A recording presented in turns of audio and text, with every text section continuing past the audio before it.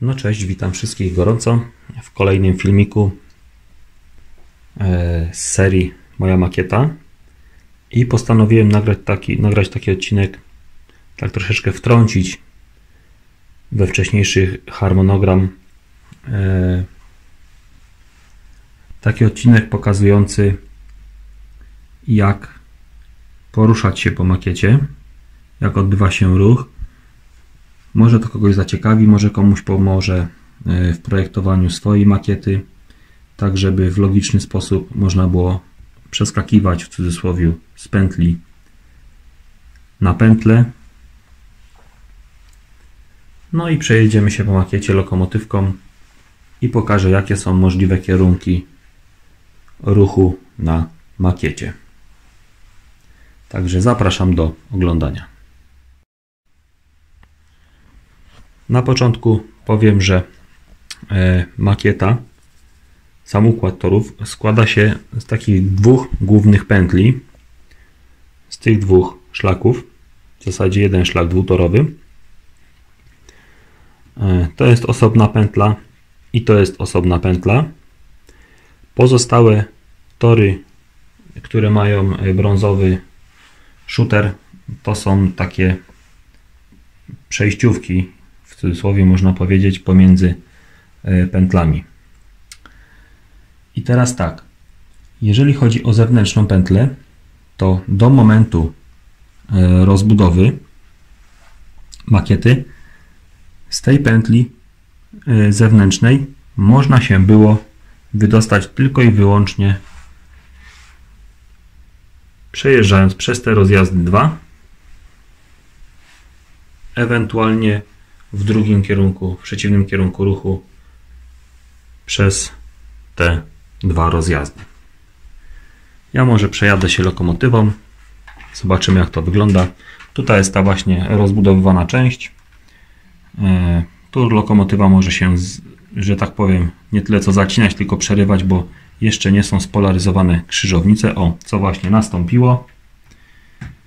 Nie dociskają iglice do końca tutaj, bo nie ma jeszcze napędów i są niewielkie przerwy w dostawie prądu, ale to jest wszystko do zrobienia.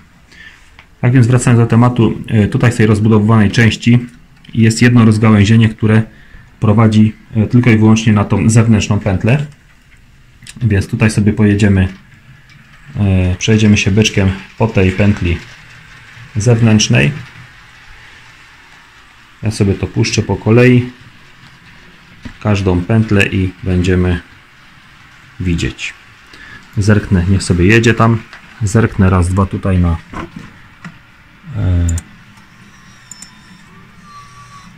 tutaj jest ok. Dobra, czyli tutaj mamy zewnętrzną pętlę ustawioną, więc powinno pojechać prosto na drugi tor stacji. Tak się też dzieje. Jedziemy dalej. Nie za szybko. I tutaj jedzie sobie lokomotywa na wzniesienie. Szczyt wzniesienia i lekki spadek do tunelu. I powinno wyjechać tym torem, bo w tunelu nie ma żadnych rozjazdów, więc zmiana kierunku jest niemożliwa w tunelu, więc wyjedzie tym torem zewnętrznym. Dobrze, to mamy zewnętrzną pętlę załatwioną, tą prostszą.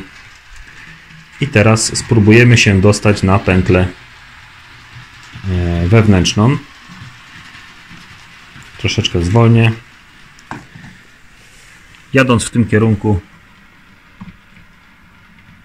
muszę przestawić ten rozjazd oraz ten. I ten mamy już prawidłowo przestawiony, więc jedziemy.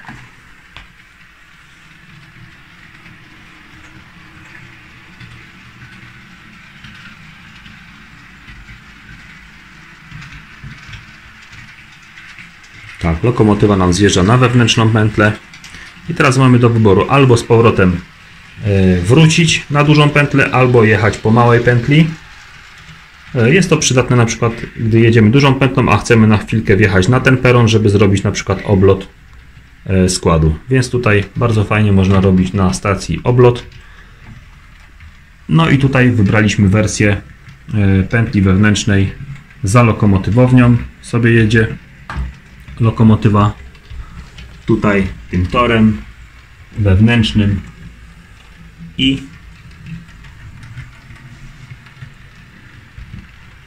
wjeżdża do tunelu.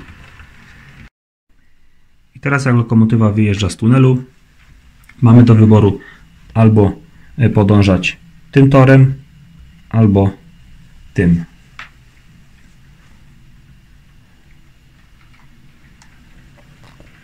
Także pojedziemy pierwszą wersją. Jedziemy tutaj tym torem wewnętrznym. Spowolnię lokomotywę i teraz pokażę z daleka. Wjeżdżając tym torem możemy jechać tędy i spotykamy się z powrotem na tym rozjeździe.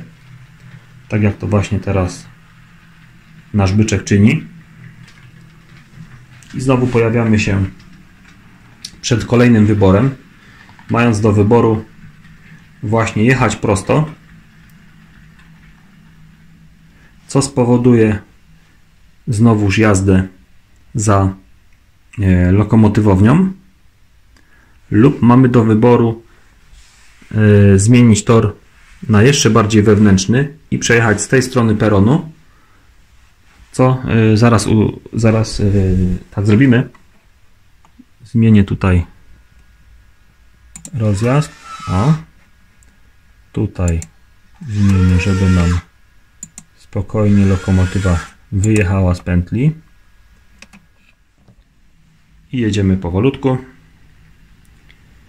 Najbardziej wewnętrzną możliwą pętlą.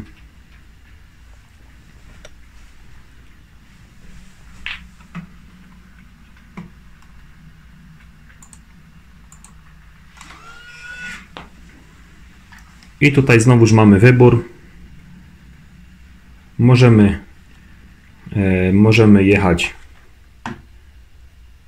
do lokomotywowni, a możemy przejechać tutaj tym przesmykiem i wycofać się albo na tą długą bocznicę, lub jechać dalej i tutaj przed lokomotywownią połączyć się znowuż na tą podstawową wewnętrzną pętlę,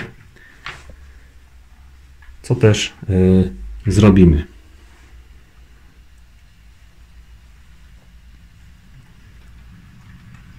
Więc jedziemy, wracamy na pętlę.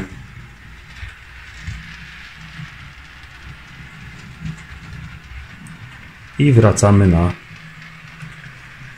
powolutku wracamy na główną pętlę wewnętrzną.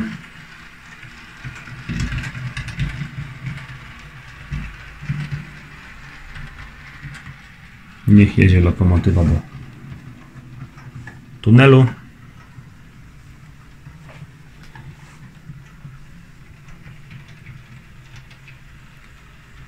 I tutaj, jak wspomniałem wcześniej, teraz możemy wybrać znowuż dwie drogi. Wcześniej wybraliśmy stronę tutaj wewnętrzną.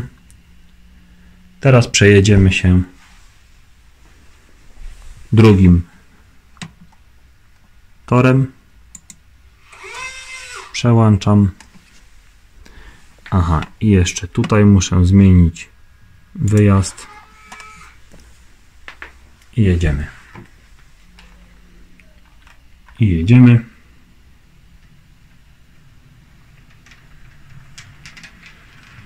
Tu wjeżdżamy na jeszcze bardziej wewnętrzną nitkę, gdzie mamy do wyboru, ja może tutaj zatrzymam, tutaj mamy do wyboru z kolei albo jechać tą nitką i wrócić znowuż na główną pętlę, albo wjechać tutaj na tą długą bocznicę,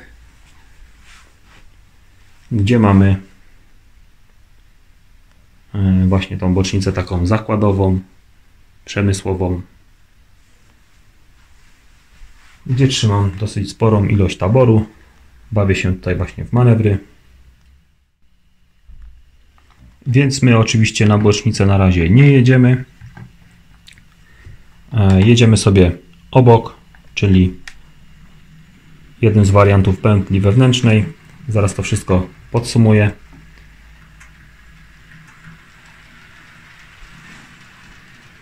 I w tą stronę jadąc można bardzo łatwo przeskoczyć z najbardziej wewnętrznego toru na najbardziej zewnętrzny. Tak właśnie zrobimy. Lokomotywka jedzie tam. Ja tutaj ustawiam szybko sekwencję rozjazdów. Tutaj prosto.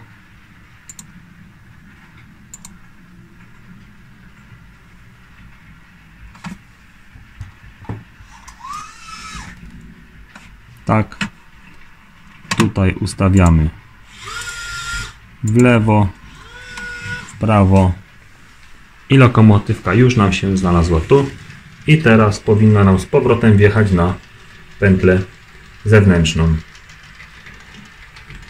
Oczywiście w przeciwnym kierunku można zrobić to samo. Można bardzo szybko wjechać od razu na wewnętrzną pętlę, na tą wewnętrzną.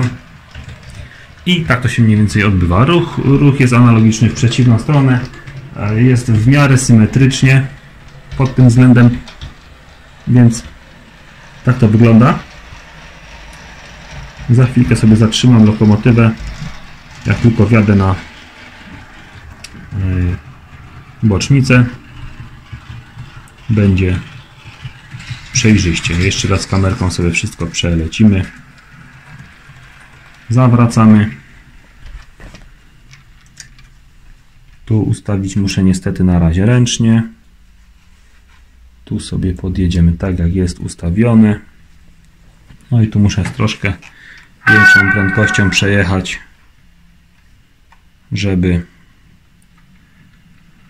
mi się lokomotywka nie zatrzymała, ale nie za szybko, ponieważ zwrotnice nie mają napędów i zbyt szybka jazda może się skończyć uszkodzeniem iglicy w zwrotnicy i będzie kłopot. Będzie trzeba odklejać, kupować nową zwrotnicę, koszty i tak dalej, więc nie polecam szybkiej jazdy na rozjazdach bez napędu.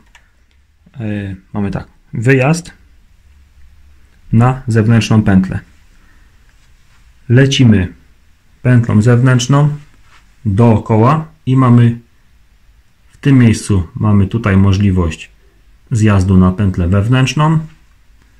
Tutaj z powrotem możemy jeszcze wrócić na pętlę zewnętrzną lub jechać tutaj za lokomotywownią. Tak.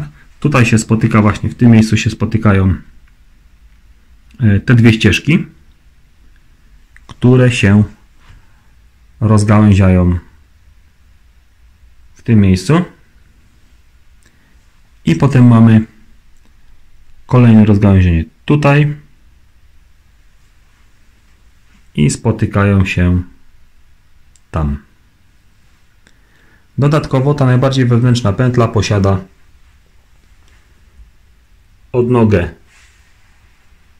rozgałęzienie na lokomotywownię i tak samo można przemanewrować tą tutaj nitką na część długiej bocznicy. Ewentualnie obkrążając tą krótszą pętlę można wjechać na tą pętlę i następnie na bocznicę tą zakładową. Więc tak to wygląda. Tutaj jeszcze mam oprócz stanowiska, w zasadzie oprócz miejsca, w którym mogę zrobić oblot, oprócz stacji, oblotu jeszcze mogę dokonać tutaj właśnie w tym miejscu, czyli tutaj rozgałęziamy się i oblot dokonujemy tu cały czas, tu na tych dwóch torach. Tu się troszeczkę rozszerza i tu się znowuż. Więc czasami na niektórych filmach widać, jak tutaj mijają mi się w tym miejscu dwie lokomotywy, mimo że używają tej samej pętli. I tak samo mijają się, jedna może jechać tędy, a druga za lokomotywownią i też się tutaj w tym miejscu się wyminą te lokomotywy, więc można prowadzić bez problemu 3 składy. Tylko trzeba uważać na wewnętrznej pętli, żeby w odpowiednim czasie przestawać rozjazdy. Ponieważ makieta nie ma na tą chwilę jeszcze informacji zwrotnej, aczkolwiek jest przygotowana pod informację zwrotną makieta, więc można każdy odcinek podłączyć poprzez moduł informacji zwrotnej i wtedy będzie można wszystko zautomatyzować. Aczkolwiek na razie tego nie robię. Uważam, że makieta jest na tyle mała, że budowanie informacji zwrotnej na tak małej makiecie, nie wiem, czy to jest sens, czy chcę się w to bawić, czy nie lepiej sobie samemu tym sterować. Tym bardziej, że wszystkie pociągi w każdej chwili widzę, rozjazdy też widzę. Więc nie uważam, żeby na razie, nie czuję na razie potrzeby, żeby to wszystko automatyzować. Chyba wolę się sam pobawić. Oczywiście pewne rzeczy są zautomatyzowane, jak na przykład semafory się ustawiają automatycznie, ale sam ruch pociągów, żeby program decydował, gdzie który pociąg ma jechać, takiej informacji zwrotnej nie mam jeszcze zainstalowanej. No i w zasadzie to by było na tyle. Jeszcze może dokładniej pokażę, jak to wygląda na programie.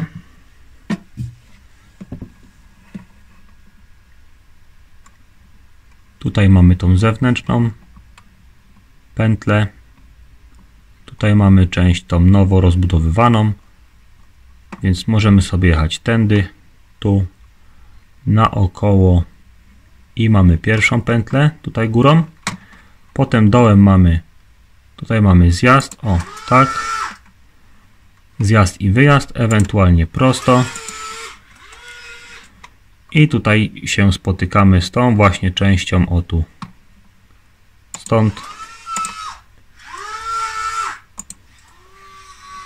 stąd możemy przejechać tędy przez peron drugi, przez tor trzeci na peronie drugim i tor drugi na peronie drugim. Następnie tutaj mamy możliwość rozgałęzienia się na tą nitkę, na dolną nitkę i ta górna nitka może się rozdzielać właśnie na tą stację towarową.